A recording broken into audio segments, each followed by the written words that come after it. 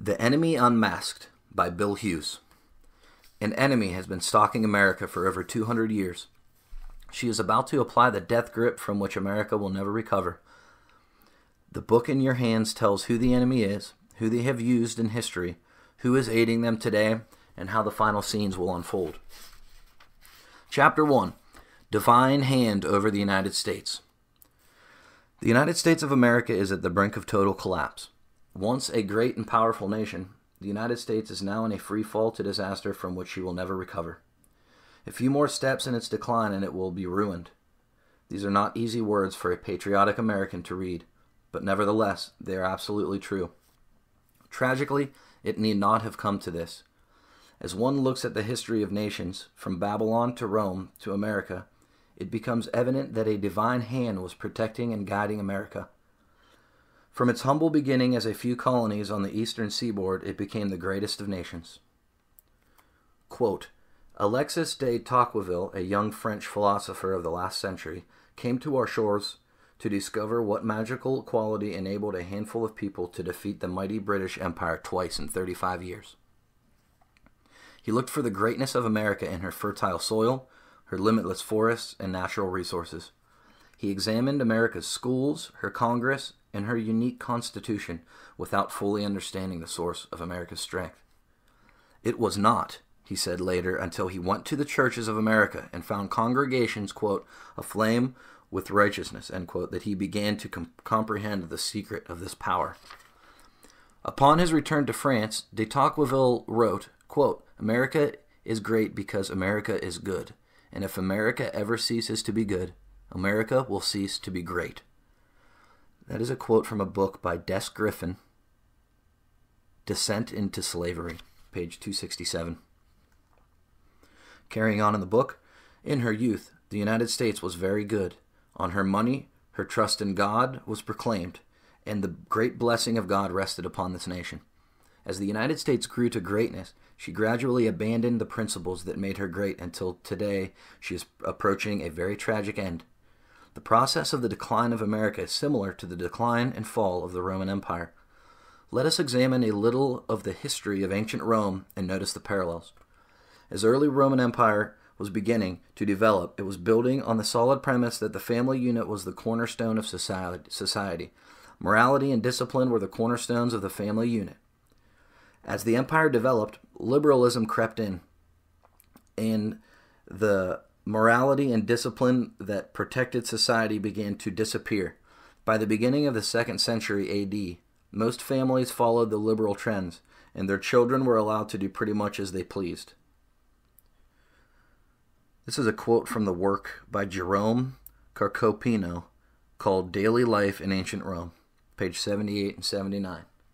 Quote, having given up the habit of controlling their children, they let their children govern them, and took pleasure in bleeding themselves white to gratify the expensive whims of their offspring.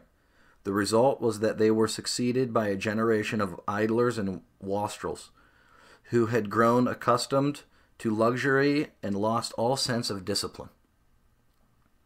As liberalism continued to progress, Rome eventually suffered an epidemic of divorces. From the same author, we find that a strong women's rights movement developed in Roman society.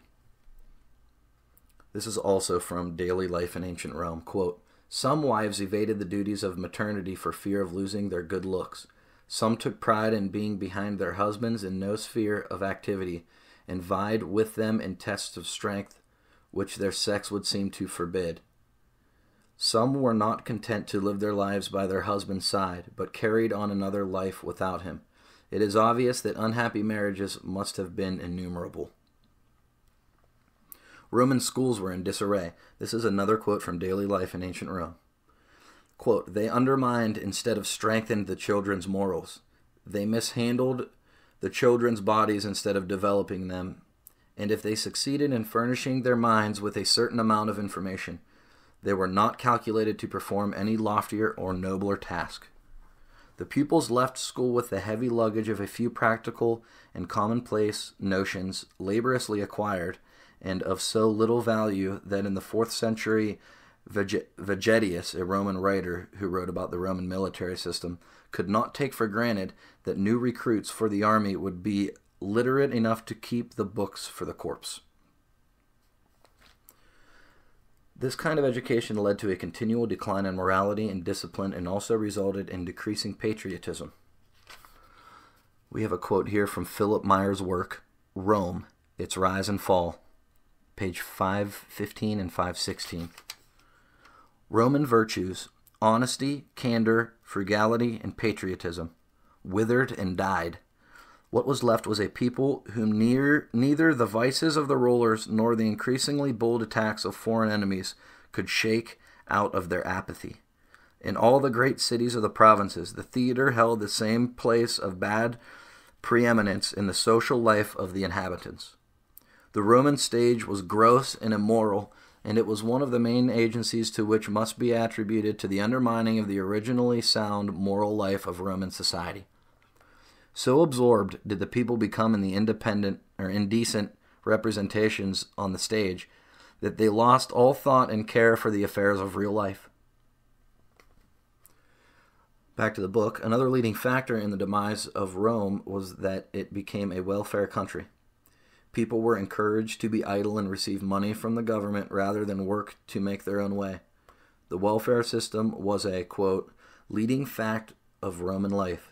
The evils that resulted from this misdirected state charity can hardly be overstated. Idleness and all its accompanying vices were fostered to such a degree that we shall probably not be wrong in enumerating the practice as one of the chief causes of the demoralization of Roman society. Carrying on in the book, it is obvious that the moral fabric of America today is where the morality of the Roman Empire was nearly 2,000 years ago. Do we not see the breakdown of the home, a strong women's rights movement, a deterioration in the school system, moral decay as espoused by the news and entertainment media, the schools and welfare eating the heart out of America? With regard to these problems, how are we any different from the Roman Empire during its decay? Why are these things happening in America? But that's the wrong question. The question should be, who is orchestrating these things to bring America to the brink of destruction? As mentioned earlier, Providence had its eye on the United States. America was the land of opportunity. It was the place where those who were being persecuted from their faith could come and worship God according to the dictates of their own consciousness. It was a land without a king where one could come and breathe the air of freedom. It was the place where one could come and earn a good living for himself and his family. America was the place where dreams came true. There once was a divine hand over America. In 1759, 25 years, more or less, stood between the 13 colonies and freedom from the British. 25 years and the world witnessed an unprecedented birth of freedom for people. 25 years in the framework for the Constitution, republicanism, inalienable rights, and a government of the people, by the people, and for the people was in sight. The United States was an experiment in government that was never before tried in history and became the greatest nation the world has ever seen. People have been taught for many years by the news media, the schools and colleges, and other means that the United States is a democracy. That is one gigantic lie. In the Pledge of Allegiance to the flag, we see that the United States was set up to be a republic. I pledge allegiance to the flag of the United States of America and to the republic for which it stands, one nation, under God, indivisible, with liberty and justice for all. What is the difference? A democracy is a government where the majority rules without exception, with no restrictions of any kind. A republic is a government based on law, where the law restricts the actions of the government and lists the things the government can do and cannot do. The law that our republic is founded on is the Constitution. For instance, here's the First Amendment of the Constitution. Congress shall make no law respecting an establishment of religion, or prohibiting the free exercise thereof, or abridging the freedom of speech, or of the press, or the right of the people peaceably to assemble, and to petition the government for a redress of grievances. First Amendment to the Constitution of the United States. Carrying on in the book, it says that the government can make no law concerning religion. Even if the entire country voted to pass a national Sunday law requiring everyone to go to church on Sunday, it cannot pass because the Constitution forbids it. An excellent example of a democracy is a lynch mob. The majority wants to hang the guy, and the minority does not, so they have a vote and hang the guy. There are no restrictions on a democracy. Many said a republican government would not work. The Roman Catholic Church had ruled the world through the Dark Ages and sought to keep the world under her dictatorial control. She was and still is deathly afraid of such a government. For over 200 years, the Protestant Reformation had challenged the papacy's authority. The papacy gradually began losing her power. A free country like America was certainly not in the plans of the Catholic Church. The papacy could not allow a government to espouse principles that would bring it down. The monarchs of Europe ruled by permission of the papacy and wielded tyrannical control over people for ages, with no one to oppose them. The papacy was not willing to permit the development of a government where the people were free. Therefore, the papacy coerced the nations of Europe in an attempt to stop this American experiment with every weapon at their fingertips. By the 1550s, the Reformation had become so extensive in Europe that the papacy began to realize that they must do something to try to stop it.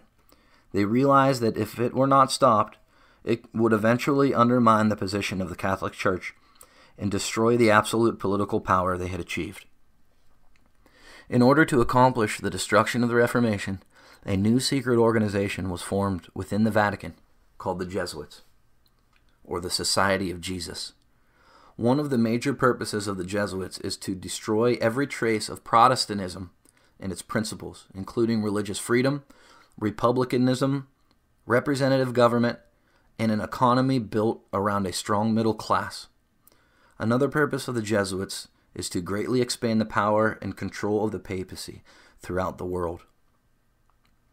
This is a quote from G.B. Niccolini's History of the Jesuits, Their Origin, Progress, Doctrine, and Design. Quote, I cannot too much impress upon the minds of my readers that the Jesuits, by their very calling, by the very essence of their institution, are bound to seek, by every means, right or wrong, the destruction of Protestantism. This is the condition of their existence, the duty they must fulfill or cease to be Jesuits. Accordingly, we find them in this evil dilemma. Either the Jesuits fulfill the duties of their calling or not. In the first instance, they must be considered as the bitterest enemies of the Protestant faith. In the second, as bad and unworthy priests, and in both cases, therefore, to be equally regarded with aversion and distrust. End quote. The first triumphs of the Reformation past, Rome summoned new forces, hoping to accomplish its destruction. At this time, the order of the Jesuits was created, the most cruel, unscrupulous, and powerful of all the champions of popery. There was no crime too great for them to commit, no deception too base for them to practice, no disguise too difficult for them to assume. Vowed to perpetual poverty and humility, it was their studied aim to secure wealth and power, to be devoted to the overthrow of Protestantism and the establishment of the papal supremacy. That's a quote from E.G. White, The Great Controversy, page 234. From their very beginning in the 1540s, the Jesuits did just that. They used any means they could devise to destroy Protestantism, including assassination to kill leaders who tried to bring freedom to their people. Two examples are William of Orange in 1584 and Henry IV in 1610. Both were slain by Jesuit assassins. The Jesuits used deception in the extreme to bring about the St. Bartholomew's Day Massacre in 1572, where 70,000 Protestant Huguenots, including women and children, were slain in one night. They also created the 30 Years' War from 1618 to 1648 in order to destroy the Lutherans of Europe. The blood that redeemed European soil for centuries can all be traced back to the murderous Jesuits. Starting in the 1600s, the Jesuits created a communist regime in Paraguay that eventually brought the Jesuits' demise in the 1700s. A quote from Boyd Barrett's work, The Jesuit Enigma. Quote, the Jesuits, as is well known, held very large regions of Paraguay under missionary control from 1650 to 1750. More than 250,000 natives worked under their direction, and no payment was made directly to them. They were educated, trained, housed, clothed, fed, and to some extent amused, but what became of the surplus profits of their labors and of the extensive trading that was carried on? Over 2,000 boats are said to have been engaged in carrying merchandise and goods on the Parana River, and the economic value of the reductions was beyond doubt very great, so great indeed as to have been awakened the envy of Spanish and Portuguese traders. Robertson estimated that the reductions represented at least 25 million capital for the Society of Jesus. End quote. The reductions were communist communes set up as manufacturing facilities using the Guaranian Indians as slave laborers. The products they produced were sold in Europe and greatly enriched the Jesuit order. This is a quote from Eric Phelps' book, Vatican Assassins, on page 189. Quote, the reductions produced herbs, hides, tallows, clocks, and other goods, which the Jesuits traded in Europe in their huge fleet of ships. The profits were used to finance wars against the Protestant nations they had sworn to destroy. But all this wealth and power was acquired in secret, as the kings of Portugal and Spain knew nothing about the reductions. By the middle of the 1700s, the Jesuit order had become the powerhouse of Europe. According to Barrett, quote, the Jesuit order at last reached the pinnacle of its power and prestige in the early 18th century. It had become more influential and wealthier than any other organization in the world. It held a position in world affairs that no oath-bound group of men has ever held before or since. Nearly all the kings and sovereigns of Europe had only Jesuits as directors of their consciences, so that the whole of Europe appeared to be governed by Jesuits only. The Jesuits ruled the world. The monarchs of Europe and the Pope himself had Jesuits as their confessors. The plans and plots were all alike known to them. Besides this, they were amassing a vast amount of wealth that allowed the Jesuits to do whatever they chose. With them controlling the world, how could the little colonies of America have had a chance to stand against the Jesuit-controlled monarchs of Europe? In an instant, the Jesuits could utilize an army at its disposal and crush the colonies. It was at this juncture in 1759 that something strangely divine began to happen.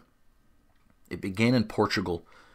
The Portuguese king, Joseph I, banished the Jesuits from his realm. This is a quote from Richard Thompson's The Footprints of the Jesuits, page 217, 218. Quote, in Portugal, the culminating point was reached by an attempt to assassinate the king.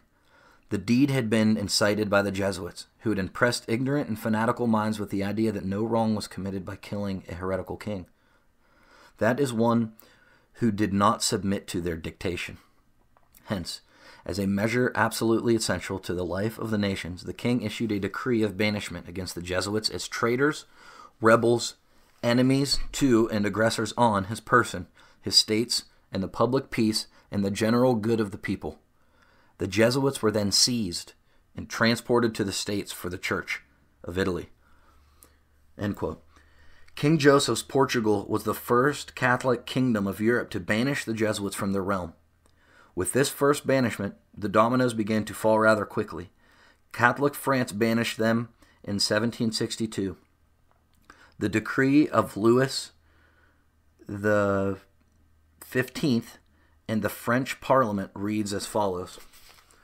Quote, whereupon the investigation into the Constitution and statutes of the Society of Jesuits resulted in the enactment of a parliamentary decree which shows the odium then attached to the society in France. It denounced their doctrines and practices, quote, as perverse, destructive of every principle of religion and even of probity, as injurious to morality, pernicious to civil society, seditious, dangerous to rights of the persons of the sovereigns, as fit to excite the greatest troubles in states, to form and maintain the most profound corruption in the hearts of men, that the institutions of the Jesuits should forever cease to exist throughout the whole extent of the kingdom." End quote. The third sovereign to derive the Jesuits from their realm was King Charles III of Spain.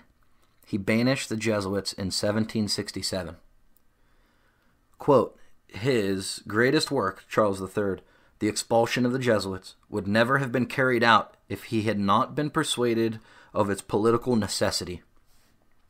The Jesuit order had already been driven out by Pombal from Portugal and by Choiseul from France when Charles III was convinced that a riot in Madrid had been promoted by the Jesuits." That quote comes from the Encyclopedia Britannica, volume 17, page 341. 1 year later, yet another nation banished this evil brood from their realm. Under the leadership of Fra Manuel Pinto de Fonseca,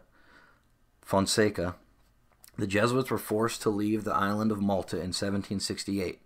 Of this we read, quote, "In 1768 the Jesuits, having given much trouble, were expelled and their property confiscated." The mightiest Catholic nations of Europe had banished the Jesuits from their realms. These Catholic monarchs demanded that the Catholic Church abolish the society forever. Clemente XIII, the Pope at the time, resisted their wishes but finally capitulated. The night before he planned to do this, he was poisoned to death. I have a long quote from Avro Manhattan's work, The Murder in the Vatican. Quote, "During the night preceding the day appointed for the public ceremony of announcing the abolition of the Jesuits, Clement XIII was suddenly seized with convulsions and died, leaving the act unperformed, and the Jesuits victorious. Cormenin records this event in the terse and expressive words, quote, 'The Jesuits had poisoned him,' end quote. The Catholic monarchies of Europe, however, insisted that the Jesuits be disbanded and threatened the Pope. Clement XIII, after endless indecision, postponements, and unconvincing delays, finally decided to do what he had been advised he should do. He capitulated. He made ready a proclamation announcing the suppression of the Jesuit order. It was said that the document was written and was waiting for the day when it was to be made public. To the surprise of all, however, the Pope was suddenly attacked by a mysterious illness. He died on the 12th of February, 1769, with agonizing, unexplained convulsions. Rumor had it that he had been poisoned, and the suddenness of his affliction and the convulsions both pointed to it. The suspicions, however, were never proved. It was suggested by those in the know that the Pope had been made to die before he could publish the announcements of the official suppression of the Jesuit order. 4 years later, in 1773, 3 years before the Declaration of Independence, mark it well, Pope Clement XIV wrote an order, the purpose of which was to abolish the Jesuits forever. Unfortunately, a later pope reestablished them in 1814. But of this we read, again, in July 1773, Pope Clement XIV wrote an order dissolving the Society of Jesus. This bull, Dominicus Ac Redemptor, was published 16th of August of that year. After issuing it, however, the Pope relented in fear of the consequences and tried to withdraw it. Too late, the Spanish ambassadors had already dispatched the document by special courier direct to Madrid. The papal brief annihilated the Jesuit order throughout the world, closed its schools, and canceled its statutes. Its houses were occupied, its general and other dignitaries were imprisoned. That is a quote, again, from Avro Manhattan's Murder in the Vatican. In a 14-year period, from 1759 to 1773, the Catholic monarchs of Europe and the Pope himself were preoccupied with abolishing the Jesuits. Emmett McLaughlin's tremendous book, An Inquiry into the Assassination of Abraham Lincoln, summarizes these events very succinctly with these words. Quote, "Even their own Catholic countries finally became surfeited with Jesuit political intrigue and financial avarice and, in self-preservation, were forced to expel them. Portugal, Angola, Goa, and Brazil took the lead in 1759. France followed in 1764. Several Italian states such as Parma, Sicily, and Naples followed suit. By sealed imperial orders sent to their colonies around the world, Spain threw out all Jesuits in 1767.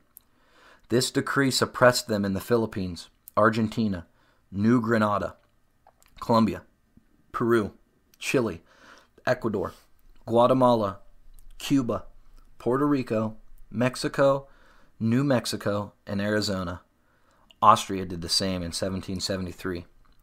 Finally, Pope Clement XIV in 1773 issued the document Dominicus Ac Redemptor, abolishing the Jesuit order altogether, listing 11 popes that tried to curb their excesses. Among them were Benedict the 14th, Innocent the 11th, Innocent the 13th, and Clement the 13th. He cited the Jesuits for opposition to, quote, other religious orders, end quote, for, quote, revolts and intestine troubles in some of the Catholic states, end quote, and, quote, persecutions against the church in Europe and Asia. There remained no other remedy to so great evils, and this step was necessary in order to prevent the Christians from rising one against the other from massacring each other in the very bosom of our common mother, the Holy Church, end quote. Wherefore he wrote, quote, after a mature deliberation, we do, out of our certain knowledge and the fullness of our apostolic power, suppress and abolish the said company. Emmett McLaughlin, An Inquiry into the Assassination of Abraham Lincoln, page 84 and 85. The timing of these events in Europe is fascinating. Catholic Europe was in disarray. The Catholic monarchs were preoccupied with taking care of the problems with the Jesuit order. The Jesuits were reeling as one Catholic country after another drove them from their realms. While Europe was shaking, 13 colonies across the Atlantic were looking at the very real possibility of war with England. The 13 colonies were instituting principles of government never before heard in the annals of human history. Documents would soon be written that would codify such things as inalienable rights, government of the people, by the people, and for the people, free exercise of religion, and the right to keep and bear arms. These documents would soon be the hope of mankind throughout the world longing to be free. What if the Catholic monarchs were not distracted by their dealings with the Jesuits? What if the Jesuits were not reeling by their banishment from Europe? The monarchs and the Jesuits would have utilized their wealth and military power to smash the American colonies in the New World, and the Protestant dream in America would have never been a reality. Without a doubt, there was a divine hand over America. Chapter 2. The Illuminati Jewish Front. There are many books and treatises on the conspiracy theory of history. It is very difficult to find any two of them that agree. Some say the perpetrators behind the scenes are the Illuminati, and others say the Jews. The list of the conspiratorial organizations blamed includes the Communists, the Bilderbergers, the Trilateral Commission, the Council on Foreign Relations, the Committee of 300, the Mafia, the Round Table, the Club of Rome, the Freemasons, the CIA, FBI, Mossad, and other secret societies. Of course, the New World Order, the European Union, and the international bankers must be included in this list also. Because of all the organizations accused of conspiracy, most people tend to disbelieve the conspiracy theory of history. If they do believe it, they tend to be thoroughly confused as to which organizations are responsible. In addition to the organizations mentioned above, there are other conspiratorial organizations that remain in the background so that they are hidden from the view of the public. Let us investigate these secret organizations and discover the extent that they control our world. Dr. Koryagina is the economic advisor to Russian President Vladimir Putin. In a radio interview with Rick Wiles of American Freedom News, Dr. Coriagina declared, quote, "Everybody knows about organized crime and the mafia. Also, people have known for a very long time about secret societies and so forth. During my research, I started to notice that those structures can be put together and joined, and I realized that right now we have a criminal monster, a hybrid of organized crime, mafia, and secret societies that have merged together." That was aired December 6th, 2001. Carrying on in the book, this resulting gigantic organization takes its marching orders from one source and has one human leader. This chapter will show conclusively who the human leader of the Illuminati, the Jews, and all other groups really is. As we saw in Chapter 1, the Catholic monarchs and the Pope himself were trying to ban the Jesuit order throughout the entire world in 1773.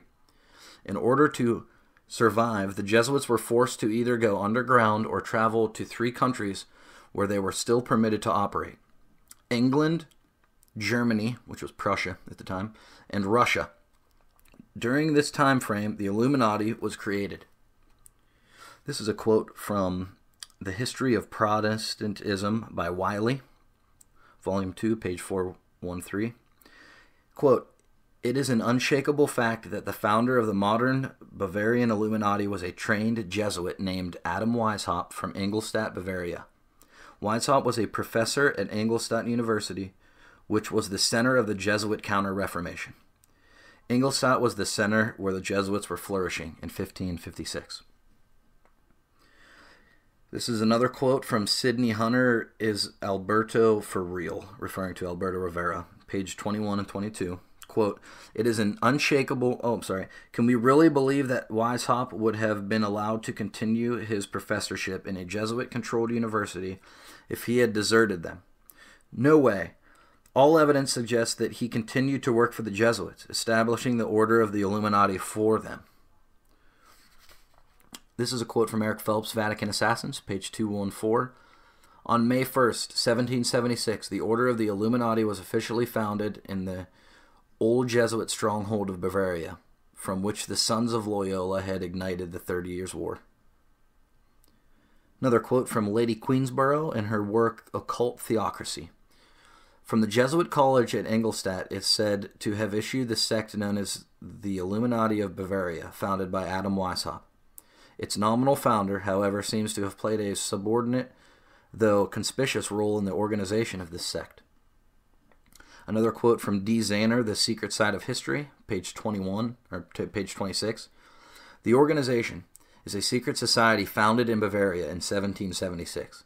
Its founder, Adam Weishaupt, a professor of canon law at the University of Ingolstadt, labeled it the Illuminati Order." Carrying on in the book, canon law was the result of the infamous Council of Trent, which met from 1545 to 1563. This law revealed the Catholic Church's stand against the Protestant Reformation and is known as the Catholic Counter-Reformation. This council not only revealed the Church's hostility towards the Reformation, but also how she would attack and destroy it. Weishaupt established the Illuminati specifically to be a front organization behind which the Jesuits could hide. After being abolished by Clement XIV in 1773, the Jesuits used the Illuminati and other similar organizations to carry out their operations. Thus, the front organization would be blamed by the trouble caused by the Jesuits. Having so many front organizations would also confuse the people so that it would be virtually impossible to know who is actually manipulating the wars, policies, politics, and trouble caused by the Jesuits. The methods of many of these front organizations, such as the Illuminati, are carbon copies of the Jesuits' methods and techniques, which are still in use today. I have a quote here from Nesta Webster's Secret Societies and Subversive Movements book, page 197 to 198. Quote, "This passage exactly describes the methods laid down by Weishaupt for his, quote, insinuating brothers," end quote. "The necessity of proceeding with caution in the enlisting of adepts, of not revealing to the novice doctrines that might be likely to revolt him, of, quote, speaking sometimes in one way, sometimes in another, so that one's real purpose should remain impenetrable," end quote, to members of the inferior grades. How did these Oriental methods penetrate to the Bavarian professor? according to certain writers, through the Jesuits. The fact that Weishaupt had been brought up by this order has proved that the enemies of the Jesuits with the argument that they were the secret inspirers of the Illuminati. That Weishaupt did, however, draw to a certain extent on Jesuit methods of training is recognized by even Baruel, himself a Jesuit, who, quoting Meribe, says that Weishaupt, quote, admired above all those laws that regime of the Jesuits, which, under one head, made men dispersed over the universe tend towards the same goal. Thus far we have seen that Weishaupt was trained by the Jesuits, and the principles of the Jesuits were incorporated into the Illuminati in total. When Weishaupt created the Illuminati on May 1st, 1776, he was teaching at Ingolstadt University, a Jesuit college. It is obvious that the Jesuits used Weishaupt to create the Illuminati as a front for their subversive activities. This is a quote from Eric John Phelps' book, Vatican Assassins, page 206, 205, 213, and 215. During the order's suppression from 1773 to 1814 by Pope Clement XIV, General Ricci, the head of the Jesuits, created the Illuminati with his soldier Adam Weishaupt, the father of modern communism, who, with his Jacobins, conducted the French Revolution. For the sons of Loyola, aka the Jesuits, punished all their enemies, including the Dominican priests, perfected the inner workings between themselves and Freemasonry, created an alliance between the House of Rothschild in establishing the Illuminati. The Jesuit general was in control of Scottish Rite Freemasonry and now sought an alliance with the Masonic baron of the House of Rothschild. To accomplish this, he chose a Jesuit who was a German Gentile, not a Jew, by race and a free man by association, Adam Weishaupt. Weishaupt established the Illuminati in 1776 and joined the Grand Orient Masonic Lodge in 1777. He united the magnificent financial empire of the Masonic Jewish House of Rothschild with the opulence of the international and secret anti-Jewish race, Gentile Society of Jesus. The House of Rothschild financed Weishaupt in his creation of the Illuminati. Phelps alluded to this several times in the preceding quote. He is not alone in his assertion that the Jewish House of Rothschild worked hand in hand with the Jesuits in creating and funding the Illuminati. Quote, after he, Weishaupt, formed his organization with financial backing from the House of Rothschild, he adopted the name Illuminati. It was on May 1st, 1776, that Adam Weishaupt, backed and led by the House of Rothschild, formed the international revolutionary force called the Illuminati, which later became known as communism. That's a quote from William Sutton, The New Age Movement in the Illuminati, 666. Quote, aware that the Rothschilds are an important Jewish family, I looked them up in the Encyclopedia Judaica and discovered that they bear the title, quote, guardians of the Vatican treasury, end quote. The appointment of Rothschilds gave the Black Papacy absolute financial privacy and secrecy. Who would ever search a family of Orthodox Jews for the keys to the wealth of the Roman Catholic Church? That's a quote from Tupper Saucy's Rulers of Evil, page 160 and 161. The expression, quote, Black Papacy, end quote, is sometimes used to mean the Jesuits. The Jesuits are referred to in this quotation. With the financial power of the Rothschilds behind Weishaupt's Illuminati, the Jesuits and the Catholic Church have an almost perfect cover to hide their operations from the view of the public. When investigators tried to trace the roots of certain events, the Illuminati is a perfect shield behind which the Jesuits can hide and behind which investigators cannot penetrate. The implications of this are enormous. We will briefly consider two items here, but will examine them in greater detail in following chapters. The book, Descent into Slavery, shows that there was a plan for both world wars and even a third world war. Quote, this plan was outlined in graphic detail by Albert Pike, the sovereign grand commander of the ancient and accepted Scottish Rite of Freemasonry and the top illuminist in America, in a letter to Giuseppe Mazzini dated August 15, 1871. Knowing what we know about the Illuminati, Albert Pike was speaking as one who understood the Jesuits' plan for world domination to bring everything back into the Pope's hands. Pike was the top illuminist Jesuit in America. Pike stated that the First World War was to be fomented in order to destroy Tsarist Russia and to place that vast land under the direct control of Illuminati agents. Russia was then to be used as a, quote, boogeyman, end quote, to further the aims of the Illuminati worldwide. World War II was to be fomented through manipulation of the differences that existed between the German nationalists and the political Zionists. This was to result in an expansion of Russian influence and the establishment of a state of Israel and Palestine. The Third World War was planned to result from the differences stirred up by the Illuminati agents between the Zionists and the Arabs. The conflict was planned to spread worldwide. This is a quote from Descent into Slavery by Des Griffin. Back to the book. Pike shows in that quote that the Jesuits are planning for a third world war between the Zionists and the Arabs. Zionists are those who are pro-Israel, like the United States and Great Britain. The so-called War on Terror is part of the preparation for that war using Iraq, Iran, Al-Qaeda, and others against the Zionists of America and Great Britain. The Jesuits are stirring up this conflict by their lies and deception, such as the false claim that Saddam Hussein was stockpiling weapons of mass destruction. This lie was simply a ploy to convince the American people that we had no choice but to invade Iraq. As will be shown later, the Bush administration is working closely with the Jesuits to carry out their policies to the letter. The current conflict was planned over 130 years ago. The Illuminati/Jesuit connection also impacts us in another way. In Fritz Springmeier's book, Bloodlines of the Illuminati, we read that the two Bush presidents were members of the Skull and Bones Order at Yale. The Skull and Bones Order is an entry point into the Illuminati. It is made to appear as just another exclusive fraternity, but in actuality, a member of the Skull and Bones Order is also a member of the Illuminati. We have seen that this means that the two Bush presidents are also members of the Jesuit order and are carrying out their wishes. Springmeier also points out that the Bush family has been tied up with the Harriman family since the 1920s. The Harrimans have been intimately connected with the Skull and Bones Order /Illuminati/Jesuits for decades. It is a most sobering thought to realize that the Jesuit order controls the President of the United States. It is also a most sobering thought to think that this great Protestant nation is under the control of a man who is willingly carrying out the dictates of an order whose stated objective is the destruction of every Protestant principle for which this nation stands.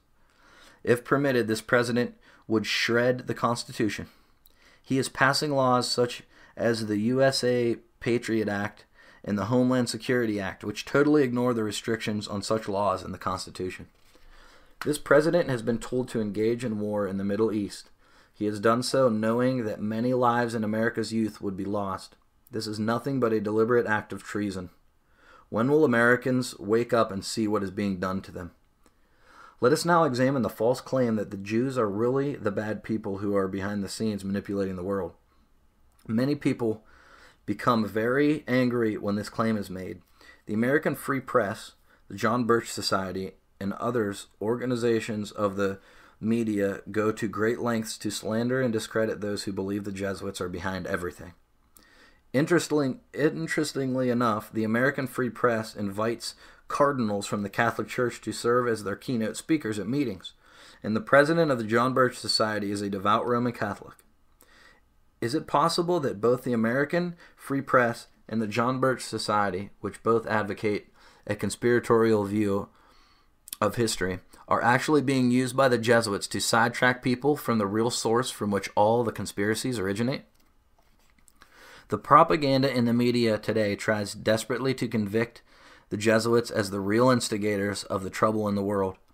The Jewish belief that Christ will one day come and rule the world causes the Vatican to shudder.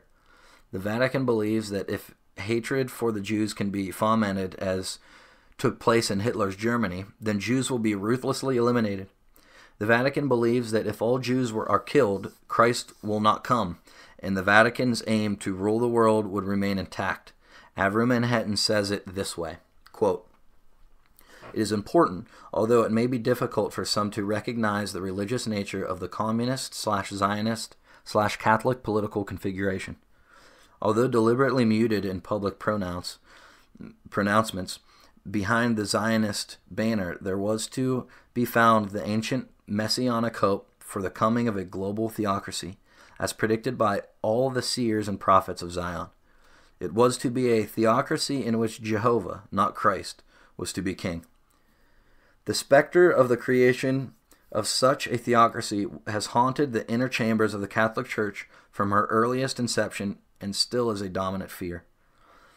In Vatican eyes, therefore, the millenarian yearning for a global Hebrew theocracy represents a deadly threat to the eschatological teachings of the Catholic Church. When translated into concrete political terms, such a view spells not only rivalry, but implacable enmity. Avram Manhattan, The Vatican, Moscow, Washington Alliance, page 169 and 170. Why would the Jesuits use their implacable enemy, the Jews, to further their designs for world domination? The Jesuits never do anything out in the open where they can be exposed. If they are recognized as the culprits, they will be blamed and suffer the consequences. But if they can use someone else as the cause of the world's problems, especially an enemy that can destroy in the process, then they have simultaneously accomplished two of their objectives. The Jewish people are the perfect scapegoat. Since the Rothschilds are Jesuits operating under a Jewish cover, using them in forming the Illuminati back in 1776 effectively throws the onus of this conspiracy on the Jews. The Rothschilds are certainly not the only Jesuits that operate under a Jewish front. The following resources indicate that Adam Weishaupt and the Rothschilds were the brains and the wealth behind this French Revolution. Quote, history books will tell us that the French Revolution first began in 1787 or 1789, depending on which book you read. However, it was actually planned by Dr. Adam Weishaupt and the House of Rothschilds almost 20 years before the revolution took place. William Sutton, The New Age Movement in the Illuminati 666, page 172, 173. Another quote, for the main purpose of Borriel's book is to show that not only had Illuminism and the Grand Orient Masonry contributed largely to the French Revolution, but that 3 years after that first explosion, they were still as active as ever. Nesta Webster's Secret Societies and Subversive Movements, page 255. Another quote, they, the Jesuits, have so constantly mixed themselves up in court and state intrigues that they must, in justice, be reproached with striving after world dominion. They cost kings their lives, not on the scaffold, but by assassination, and equally hurtful as the Society of the Illuminati, they were the foremost among the crowd, at all events, who applauded the murder scenes in Paris. That's Hector McPherson, The Jesuits in History, page 126, 127. Back to the book. The Jesuits, Weishaupt, and the Rothschilds managed to cast the blame for the French Revolution on their front organization, the Illuminati. The communistic ideals that came from the reductions in Paraguay and that were exalted in France had their fruition in the writings of Karl Marx. Quote, the ideas Lenin developed were directly from Karl Marx's Communist Manifesto, and ideas founded in the Communist Manifesto were directly from the writings of Dr. Adam Weishaupt, who took his orders from the House of Rothschild. William Sutton and the New Age Movement in the Illuminati, 666, page 193.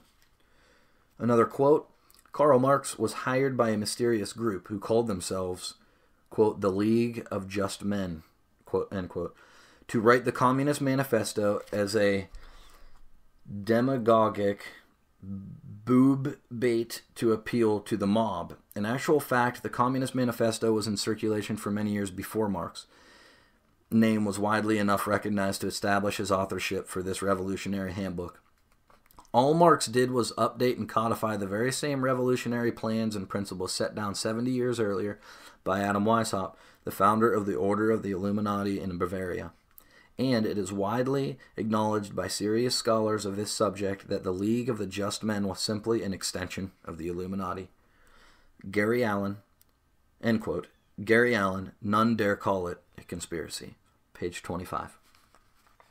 Quote, Karl Marx, the father of modern communism, was privately tutored by the Jesuits in the huge reading room of the British Museum while writing the Communist Manifesto based upon the 10 maxims or planks the order had perfected on its Paraguayan reductions.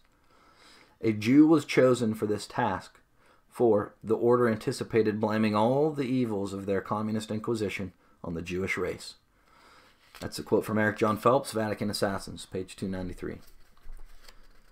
Adam Weishaupt and the Rothschild family created the Illuminati. Then both Weishaupt and the Rothschilds united their efforts to control the French Revolution and the roots of communism. The Jesuits next used Karl Marx to write the Communist Manifesto, which codified the Illuminati's plans. The teachings of Marx were then passed to Lenin, Stalin, and Trotsky. The financiers of all these men were the Rothschilds or Rothschild agents, such as Paul Warburg, the first chairman of the Federal Reserve Bank, Jacob Schiff, and Armand Hammer. Each of these men, being Jesuits, were Jews and operated under a Jewish front. Is it any wonder that the Jews are usually blamed for all the conspiracies? Other Jesuits who operate under a Jewish front include the former chairman of the Federal Reserve Bank, Alan Greenspan, Senator Arlen Specter, and Henry Kissinger. The next chapter will further expose these Jesuit bankers. End of Chapter 2. Chapter 3. Criminal Bankers. Because Pope Clement XIV and the Catholic emperors across Europe were busy abolishing the Jesuits, they were not able to cooperate with each other well enough to stop the Protestant American experiment. If a divine hand had not intervened to protect the 13 colonies, there would never have been a United States with its God-given constitution. The Jesuits were greatly troubled because of their expulsions around the world, and they were forced to go underground. We have seen that they used their agent, Adam Weishaupt, to create the Illuminati and used the Jesuit house of Rothschild to finance it in order to create revolutions and to destroy Protestantism around the world. America was becoming a giant of financial affluence and prosperity, and was becoming a serious competitor for the Rothschilds and the papacy, who were trying to use their wealth to gain political and religious dominance in America. Quote, aware that the Rothschilds are an important Jewish family, I looked them up in Encyclopedia Judaica and discovered that they bear the titles, quote, guardian of the Vatican treasury. The appointment of the Rothschilds gave the Black Papacy, the Jesuits, absolute financial privacy and secrecy. Who would ever search a family of Orthodox Jews for the key to the wealth of the Roman Catholic Church? That quote is from F. Tupper Saucy, Rulers of Evil, page 160 and 161. The Jesuits used the powerful financial empire of the Rothschilds to obtain control through money and destroy America. Biographer Frederick Morton concluded that through the effective use of money, the Rothschilds had successfully, quote, conquered the world more thoroughly, more cunningly, and much more lastingly than all the Caesars before all the Hitlers after them. Frederick Morton, The Rothschilds, A Family Portrait, page 14. The Rothschilds believe that if they could control a nation's money, then they can control that country. This is clearly pointed out in the following statement from biographer Derek Wilson. Quote, the banking community has always constituted a fifth estate whose members were able, by their control of royal purse strings, to effect important events. But the House of Rothschild was immensely more powerful than any financial empire that had ever preceded it. It commanded vast wealth. It was international.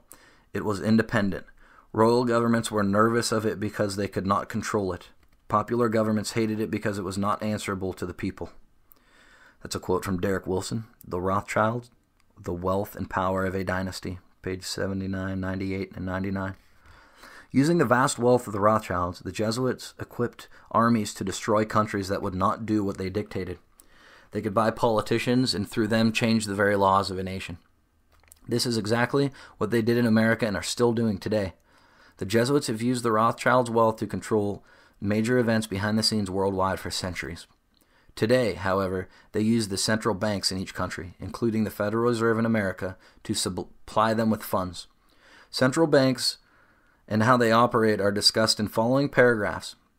To illustrate how the Jesuits and Rothschilds have used countries and events to gain domination over nations and financial markets, we must look at the Battle of Waterloo between France and England on June 9th, 1815. Quote, there were vast fortunes to be made and lost on the outcome of the Battle of Waterloo. The stock exchange in London was at fever pitch as traders awaited news of the outcome of this battle of the giants. If Britain lost, English consuls would plummet to unprecedented depths. If Britain was victorious, the value of the consul would leap to new dizzying heights. As the two huge armies closed in for the battle to the death, Nathan Rothschild had his agents work feverishly on both sides of the line to gather the most accurate possible information as the battle proceeded. Additional Rothschild agents were on hand to carry the intelligence bulletins to the Rothschild command post strategically located nearby. Late on the afternoon of June 19, 1815, a Rothschild representative jumped on board a specially chartered boat and headed out into the channel in a hurried dash for the English coast. In his possession was a top-secret report from Rothschild Secret Service agents on the progress of the crucial battle. This intelligence data would prove indispensable to Nathan in making some vital decisions. The special agent was met at Folkestone the following morning at dawn by Nathan Rothschild himself. After quickly scanning the highlights of the report, Rothschild was on his way again, speeding towards London and the stock exchange. Arriving at the exchange amid frantic speculation on the outcome of the battle, Nathan took up his position beside the famous Rothschild pillar. Without a sign of emotion, without the slightest change of facial expression, the stony-faced, flint-eyed chief of the House of Rothschild gave a predetermined signal to his agents who were stationed nearby. Rothschild agents immediately began to dump consols on the market. As hundreds of thousands of dollars worth of consols poured onto the market, their values started to slide. Then they began to plummet. Nathan continued to lean against his pillar, emotionless, expressionless. He continued to sell and sell and sell. Consols kept on falling. Word began to sweep through the stock exchange. Quote, Rothschild knows, end quote. Wellington has lost at Waterloo. The selling turned into a panic as people rushed to unload their worthless consols or paper money for gold and silver in the hope of retaining at least part of their wealth. Consols continued their nosedive towards oblivion. After several hours of feverish trading, the console lay in ruins. It was selling for about 5 cents on the dollar. Nathan Rothschild, emotionless and expressionless as ever, still leaned against his pillar.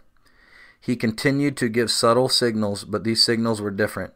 They were so subtly different that only the highly trained Rothschild agents could detect the change. On the cue from their boss, dozens of Rothschild agents made their way to the order desks around the exchange and bought every console in sight for just a, quote, song, end quote. A short time later, the official news arrived in the British capital. England was now the master of the European scene. Within seconds, the console skyrocketed to above its original value as the significance of the British victory began to sink into the public consciousness. The value of the consoles rose ever higher. Napoleon had, quote, met his Waterloo, end quote. Nathan had bought control of the British economy. Overnight, his already vast fortunes was multiplied 20 times over. That is a quote from Descent into Slavery by Des Griffin, page 27 and 28. Back to the book. By 1815, the Jesuits had complete control over England.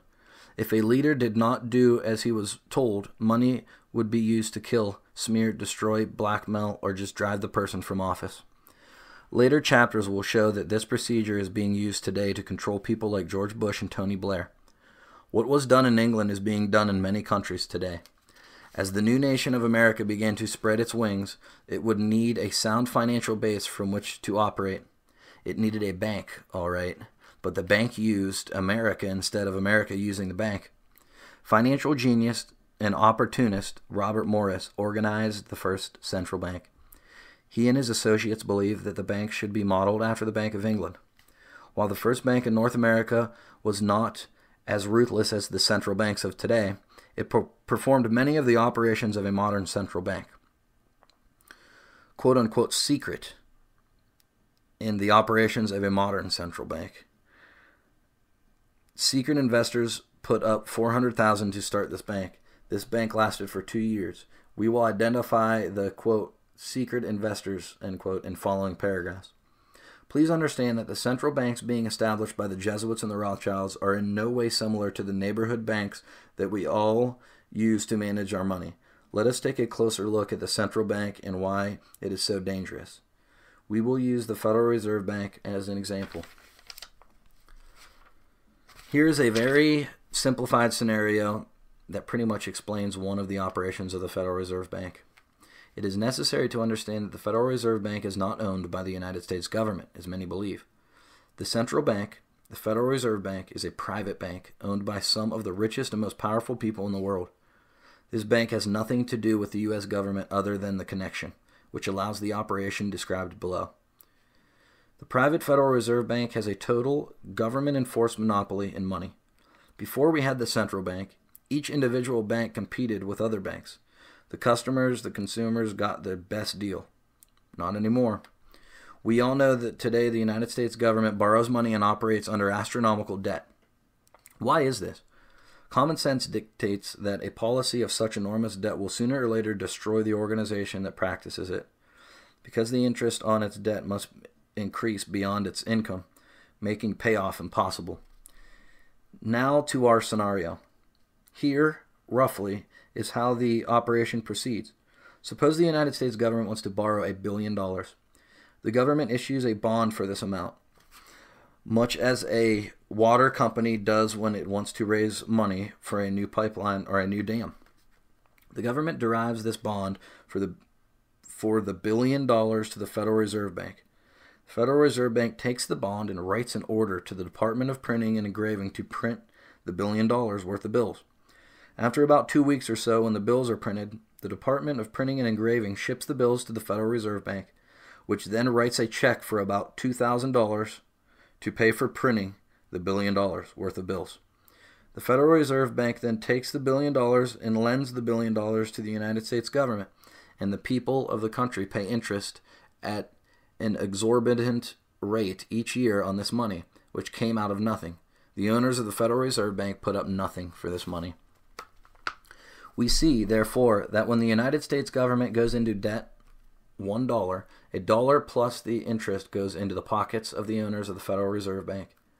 This is the largest and most colossal theft ever perpetrated in the history of mankind, and it is so slick, so subtle, and so obfuscated by propaganda from the news media that the victims are not even aware of what is happening.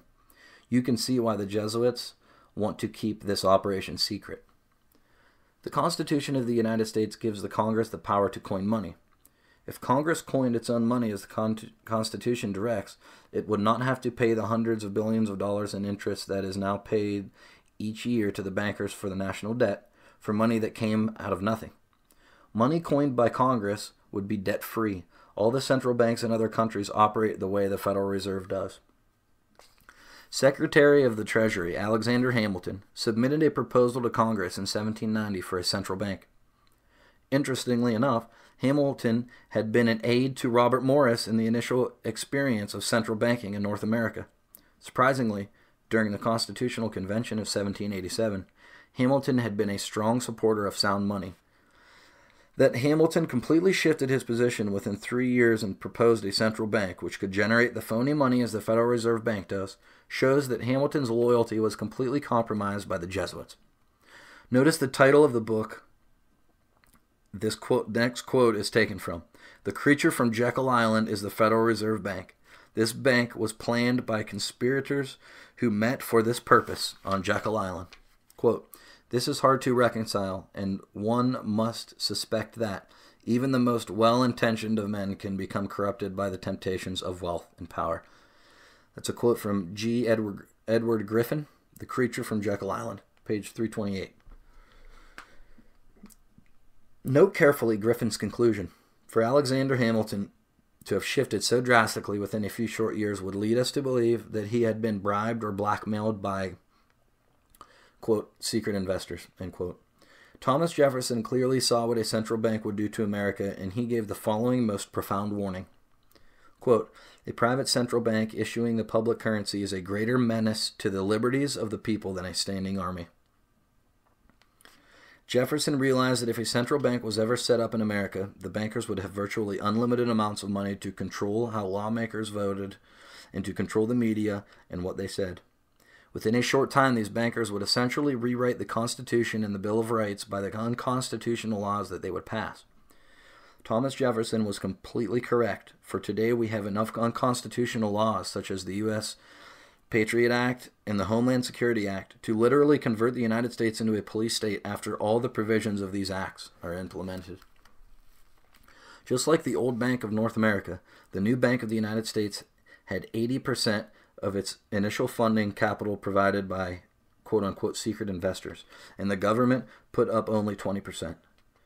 Whoever these quote-unquote secret investors were, they had tremendous power in America because they had control of the money in America. Many books written about that time period tell us who these people were. Quote, under the surface, the Rothschilds long had a powerful influence in dictating American financial laws. The law records show that they were the power in the old Bank of the United States. That's a quote from Gustavus Myers in his book, History of the Great American Fortunes, page 556.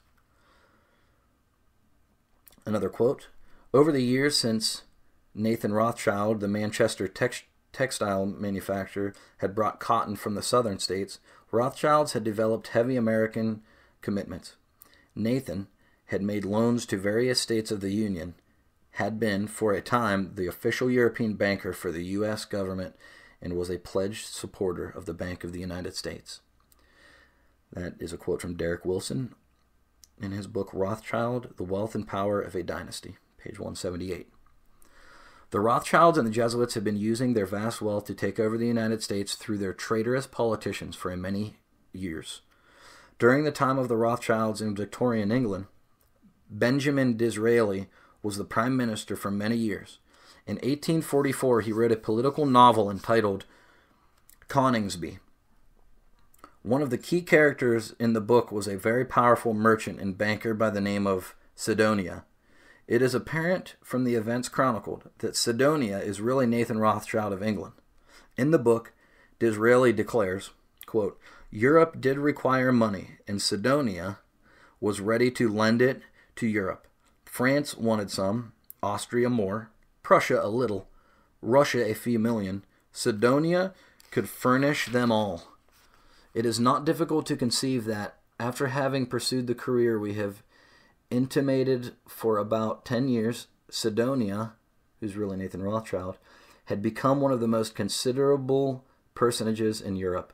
He had established a brother or a near relative in whom he could confide in most of the principal capitals.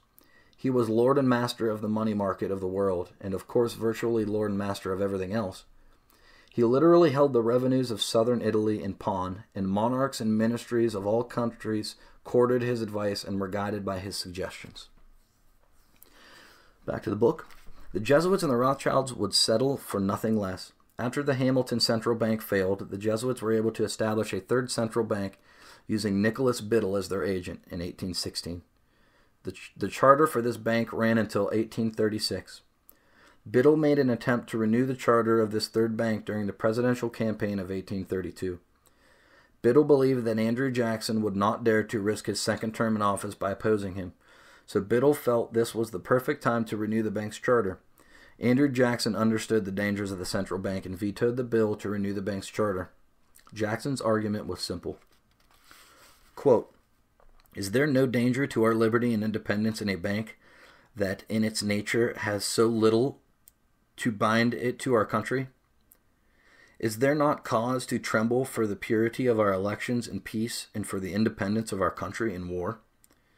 Of the course which would be pursued by a bank almost wholly owned by the subjects of a foreign power and managed by those whose interests, if not affections, would run in the same direction, there can be no doubt, controlling our currency, receiving our public monies, and holding thousands of our citizens in dependence, it would be more formidable and dangerous than a naval and military power of the enemy.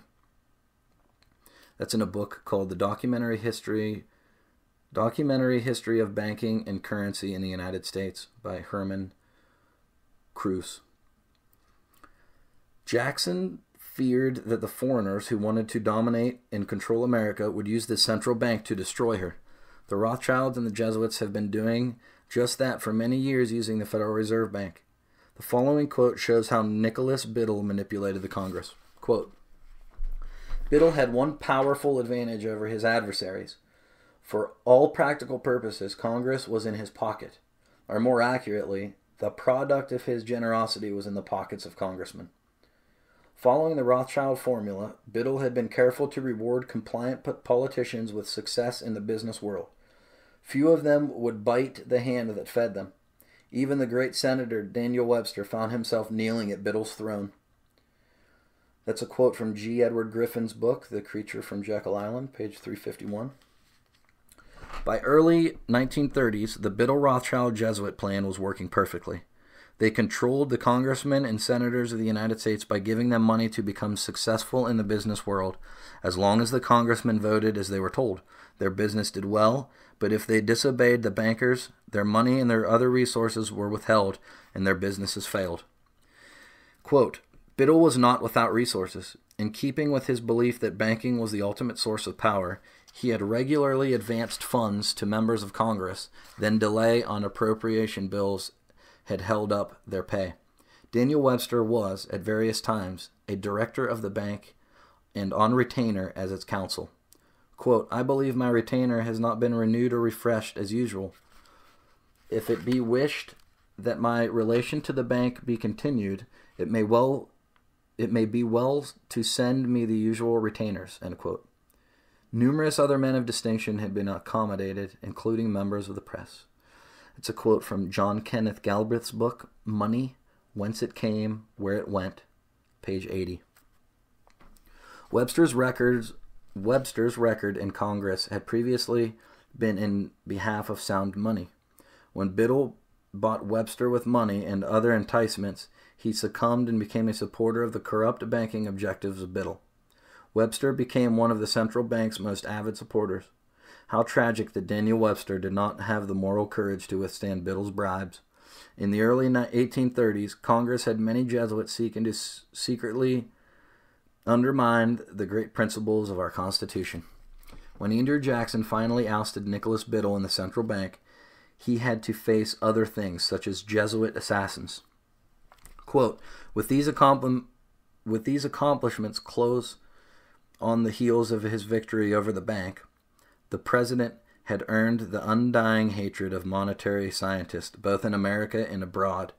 It is not surprising, therefore, that on January 30th, 1835, an assassination attempt was made against him. Miraculously, both pistols of the assailant misfired, and Jackson was spared by a quirk of fate.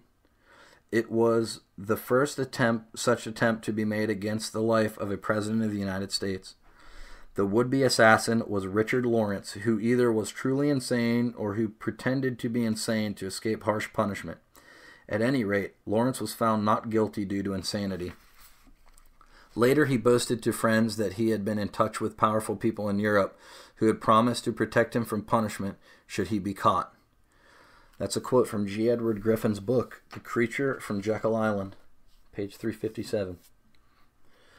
The Rothschilds' Jesuit conspirators are ruthless, sick individuals who will stop at nothing until Protestantism in the United States are destroyed, and the papacy rules the world again. The Rothschilds and the Jesuits needed to regroup. For the next 20 years, the name of the game was assassination, as 2 presidents were poisoned, and one was almost killed by poisoning. Then the Civil War began in America. According to German Chancellor Otto von Bismarck, all this, including the Civil War, was carefully planned. Quote, the division of the United States into federations of equal force was decided long before the Civil War by the high financial powers of Europe. These bankers were afraid that the United States, if they remained in one bloc and as one nation, would attain economic and financial independence, which would upset their financial dominion over Europe and the world. Of course, in the inner circle of finance, the voice of the Rothschilds prevailed. They saw an opportunity for prodigious booty if they could substitute 2 feeble democracies, burdened with debt to the financiers, in place of a vigorous republic sufficient unto herself. Therefore, they sent their emissaries into the field to exploit the question of slavery and to drive a wedge between the 2 parts of the Union. The rupture between the North and the South became inevitable. The masters of European finance employed all their forces to bring it about and to turn it to their advantage. G. Edward Griffin, The Creature from Jekyll Island, page 374. The Rothschilds and the Jesuits used the Civil War to divide the United States into contending countries. This would make America weak and much easier to control. It would facilitate America becoming enslaved to the Jesuits of Rome. In spite of the fact that the Civil War failed to accomplish the destruction of the United States, the Jesuits achieved much of their goal anyway, as conditions in the United States plainly show today. President Lincoln understood the insidious hand of the Rothschild and Jesuit schemers in the Civil War. He understood the massive destructive power of these people. He knew that they were relentless in their pursuit of the destruction of the United States. Lincoln greatly feared for the survival of America and did everything he could to defeat their purposes. He said, in a quote, "The money power, the Rothschilds and the Jesuits, preys upon the nation in times of peace and conspires against it in times of adversity. It is more despotic than monarchy, more insolent than autocracy, more selfish than bureaucracy. I see in the near future a crisis approaching that unnerves me and causes me to tremble for the safety of my country. Corporations have been enthroned, an era of corruption will follow, and the money power of the country will endeavor to prolong its reign by working upon the prejudices of the people until the wealth is aggregated in a few hands and the republic is destroyed." It's a quote from Archer Shaw in the Lincoln Encyclopedia, the spoken and written words of Abraham Lincoln, page 40. How prophetic! That is exactly what has happened. Abraham Lincoln saw that the Rothschild Jesuit scheme was compromising the leaders of America. By utilizing their endless supplies of money, these evil men controlled many political leaders at the highest levels of the American government, and that was in the mid-1800s. Today, the situation is much worse. American politicians, members of Congress, and government officials are selling their country to the Jesuits for the chance to be wealthy and influential. We saw that even the great Daniel Webster was a pawn in their hands. In a speech in 1937, Abraham Lincoln declared, quote, "No foreign power or combination of foreign powers could by force take a drink from the Ohio or make a track on the Blue Ridge. At what point, then, is the approach of danger to be expected? If it ever reaches us, it must spring from among us. It cannot come from abroad. If destruction be our lot, we must ourselves be its author and finisher. As a nation of freedom, we must live through all time or die of suicide." That is a plug from the book The United Nations Global Straitjacket by Joan Vion, page 64. Back to the book. Greed, selfishness, and financial gain are used to compromise politicians to pass laws defeating the purpose of the Constitution and to take America down a path never intended by our founding fathers. These politicians adopt governing principles like those of communism and the French Revolution. Following the awful bloodbath called the Civil War, the nation was bleeding and things were in disarray. The country was quite vulnerable to more Jesuit mischief, and they took good advantage of it.